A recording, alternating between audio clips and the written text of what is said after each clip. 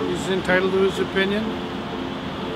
I don't think it's the next major thing that baseball organizations should consider doing. So basically the same thing that's going on with the Redskins, right? I think it's stood for this long.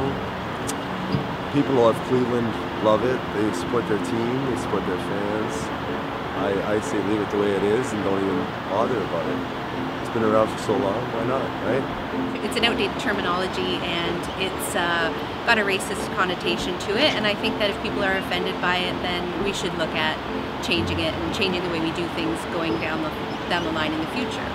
I mean, I have very mixed opinions on it. I totally understand people find it could be a little bit offensive, and I totally get that. It's a long tradition name of a team.